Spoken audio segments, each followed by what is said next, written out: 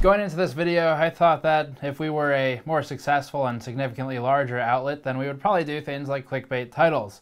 An example would be, "Are hard drive companies lying to you?" And I think that's what we're talking about today, but not quite that extreme because the answer to that is mostly no.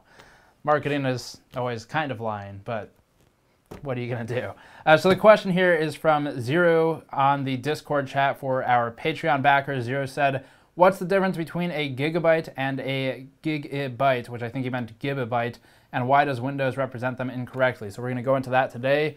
Before getting to that, this coverage is brought to you by Thermaltake and their Contact Silent 12 air cooler. It's about a $25 cooler, competes with the Hyper 212, but is newer, finally, and has AM4 mounting support. So getting into the content, I'm joined by Patrick Stone. Hey. Who just spent the last bit doing some numbers for this video. I like crunching numbers. Yeah. It's a very fun thing to do. Yeah.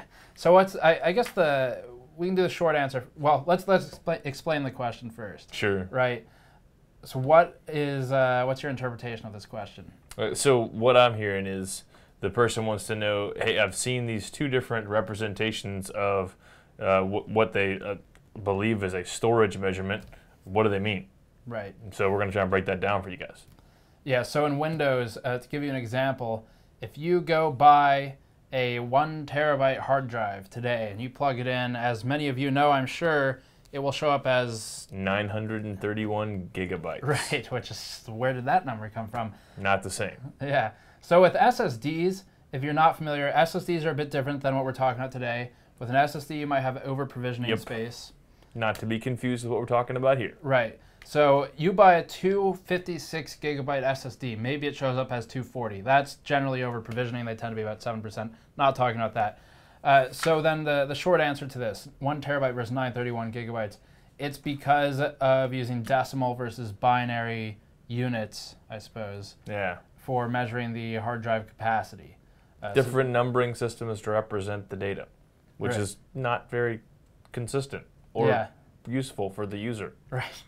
So do you want to dive into what decimal and binary are in this context? Yeah, absolutely. Go for it. Yeah. So decimal just means base 10. Deci, is usually associated with 10, and so base 10 means you got 10 to whatever power. So like 10 to the first power is just going to be, 10. 10 to the 0 power is going to be 1, and 10 to the in this, like let's say 10 to the third power is 1,000, which they're going to say is a kilo. And then binary is a little different there. Binary means base 2.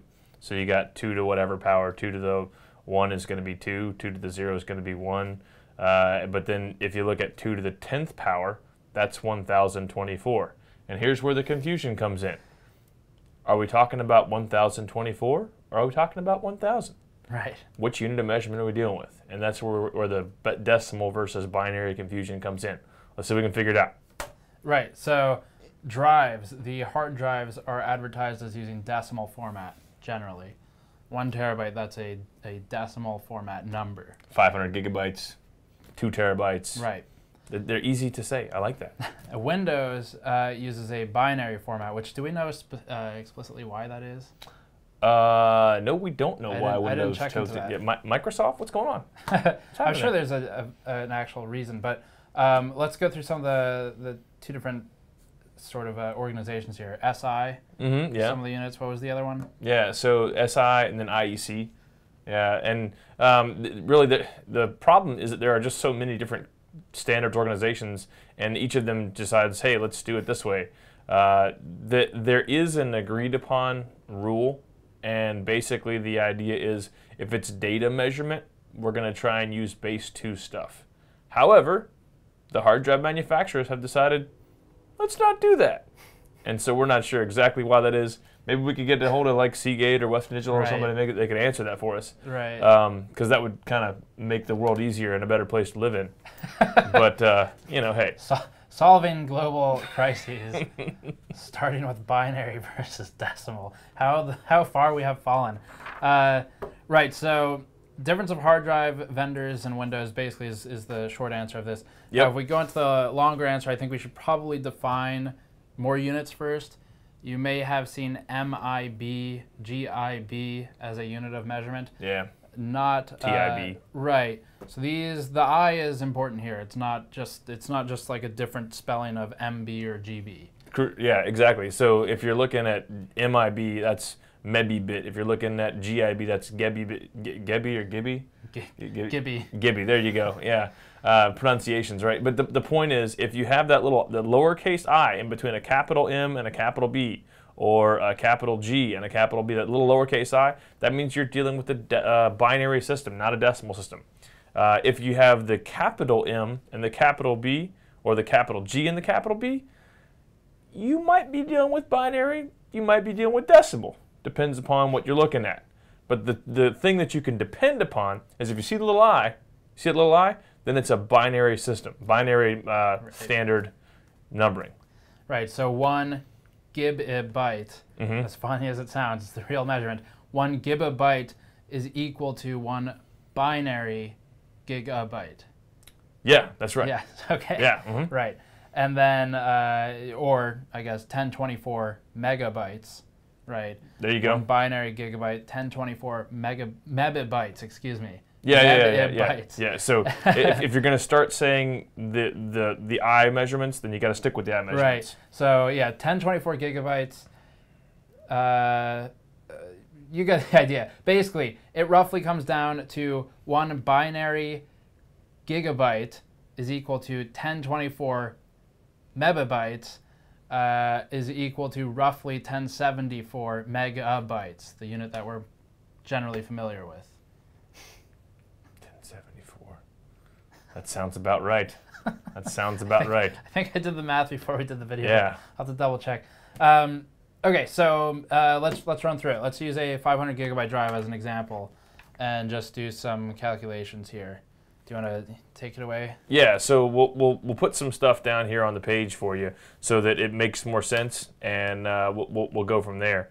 So it's like this, right? So let's say you're looking at, you go to the store and you buy a 500 gigabyte drive, right? So you're looking at 500 gigabytes, right? And this is what it says on the drive. It just says 500 gigabytes. But then you're like, wait a minute. Why does my Windows show that I have 465 gigabytes all of a sudden? And the truth is, you need to do some unit conversion. Like, you don't want gigabytes. You want to find out what it is in gigabytes. So here comes some unit conversion for you guys, okay? So if I don't want gigabytes, I got to figure out how to get rid of gigabytes.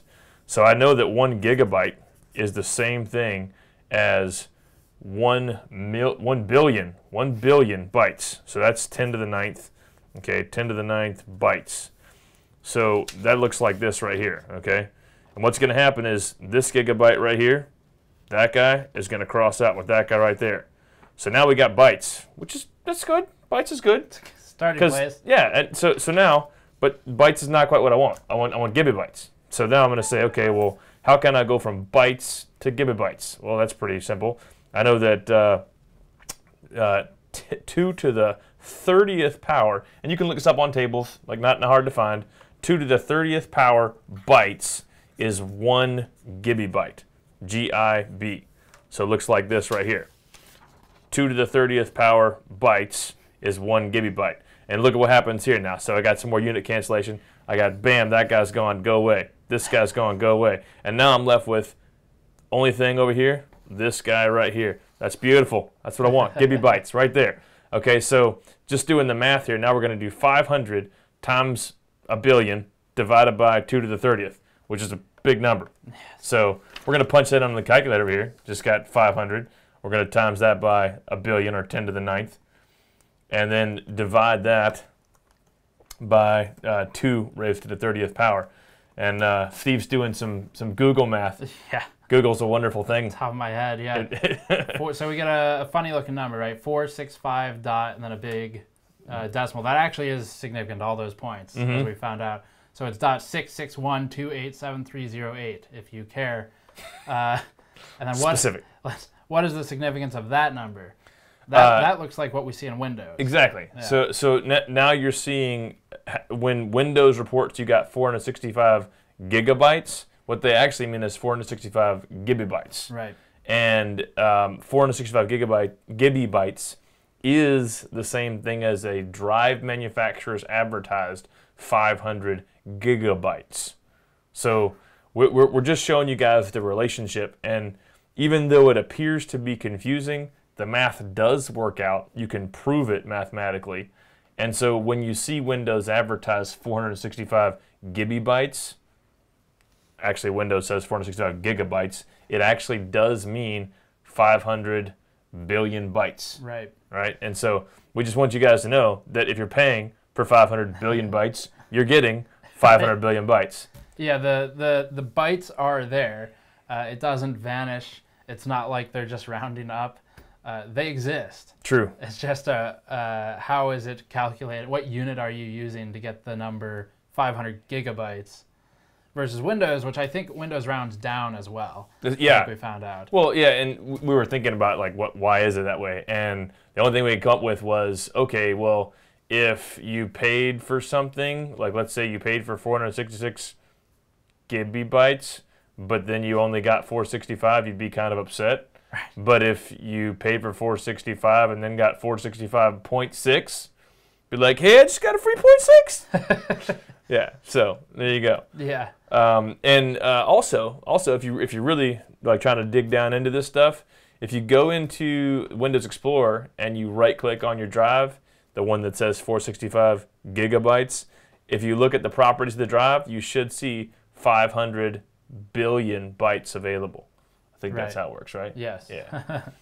Maybe we'll do like a little screen cap and you'll see that. Who knows? We'll see. Yeah. Yeah, and it gets a bit more extreme too, of course, as you go up in size. So 1 terabyte, it looks a lot worse. Now you're losing about 70 gigabytes and losing, of course, air quotes there. Yeah. As we've just explained. So, 2 terabytes looks even worse still.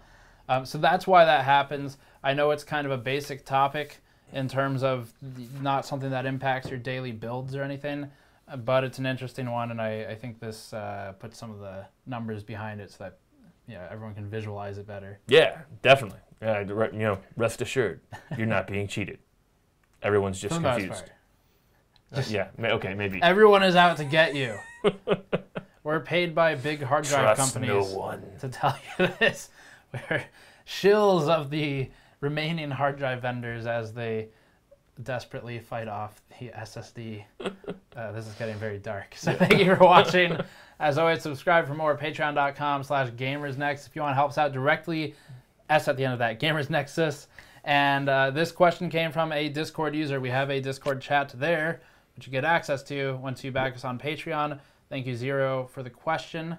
We'll see you next time.